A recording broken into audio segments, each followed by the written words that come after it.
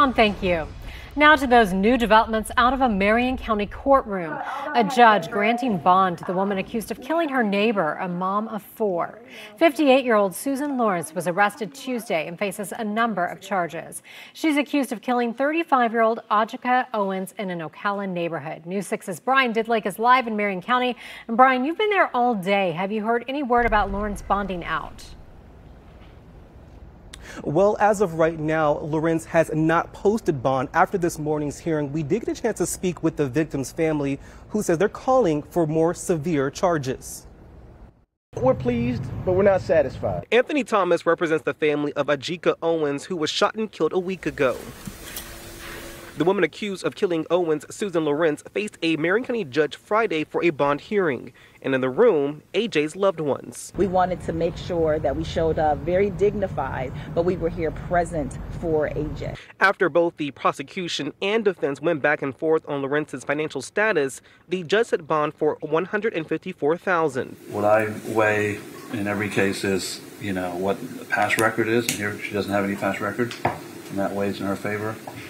But I also have to weigh flight risk and protection of the community. She meant to pull that trigger. She meant to point it at the door, and that's why we feel that a murder 2 charges applicable here. We asked for an update on Lorintz's bond status from the defense attorney for Lorincz, but she declined to comment. Oh my God, this lady just tried to break down my door.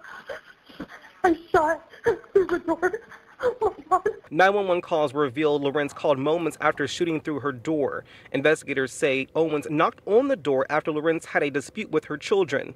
Detectives saying Lorincz threw a roller skate at them. The shooting scaring neighbors. We just heard a gunshot, and we think his mom's laying in the grass, but nobody wants to go over there. We ain't trying to get shot. Lorincz claiming self-defense, but after interviewing witnesses, detectives said that wasn't the case. A representative of Owens' family says going forward, all they can do now is focus on her children. There are 4 children who lost their mother, who are in need of grief counseling and therapy. The baby doesn't even understand what is happening. The family says while all of this is going on, they're still preparing for Owens' funeral. As for Lorincz, if she does bond out of jail, she will have to wear an ankle monitor until her trial. Now, she is set to be arraigned on July 11th. We are in Marion County. Brian Didlake getting results. News 6.